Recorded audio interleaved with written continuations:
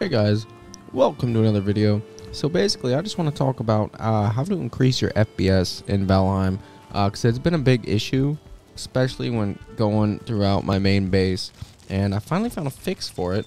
It's going to involve opening up Steam.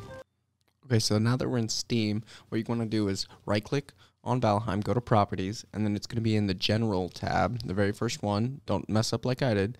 And then you're going to want to do this command. You're not going to need the console command in the beginning. You're going to need the highlighted text.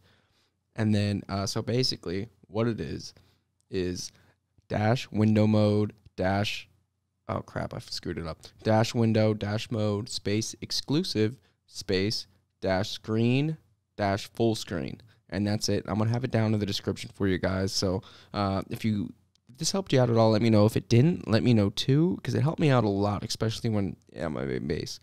So if this really helped you out, be sure to like and subscribe. And also, we got a co-op series out right now. And also, I did a video on a whole mead guide with like text that you guys can screenshot. And it's very, very informative. So go check out that video. I'll link it up above. And yeah, thank you guys so much for watching. Be sure to like and subscribe. And I'll see you guys later. Bye.